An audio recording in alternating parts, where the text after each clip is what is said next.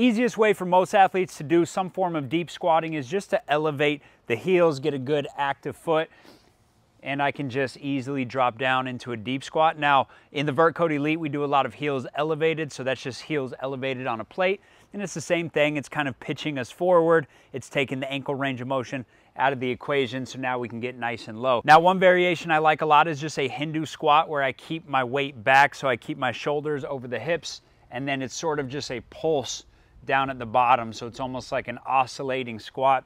And I'm on the balls of the feet, so again, this isn't really challenging dorsiflexion range of motion. That's never gonna be the limiting factor. Now I can get this full range of motion without any ankle restrictions, and I can train that bottom range. Why does that matter? Is that gonna translate to athleticism?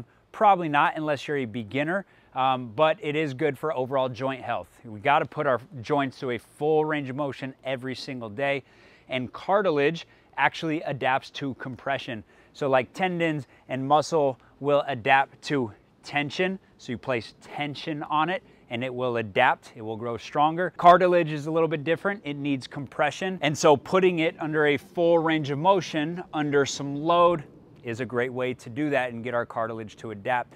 So you can start on 2 legs, and then I like to go to a split stance, and it's almost the same thing, it's a baby split.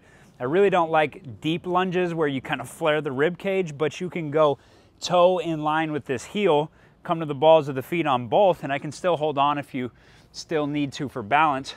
And then I can work here and I can really focus on getting this front leg loaded.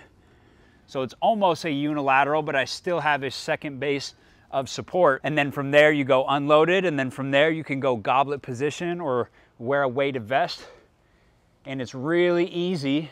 I can get a full knee bend, really focusing on shifting my weight forward to this leg. Eventually you could even get this rear foot elevated, come to the ball of the foot, a short step. So instead of a normal long step for a rear foot elevated, it'd be more of a short step, and you could still go down and achieve a full range of motion in the knee. Now again, if we're looking at split squat variations to increase athleticism, I would rather load a little bit and hit some more specific joint angles. So if you step into an approach jump at this angle right here on the plant leg, that's an angle that I would want to get to. So I could load up in a rear foot elevated position, I can do a Smith machine, and I can load a little bit better in those ranges. Now you don't want to go overboard, you always want to balance. I get my full range for health, and then I get my partial range or my half range of my more joint specific angles for athleticism.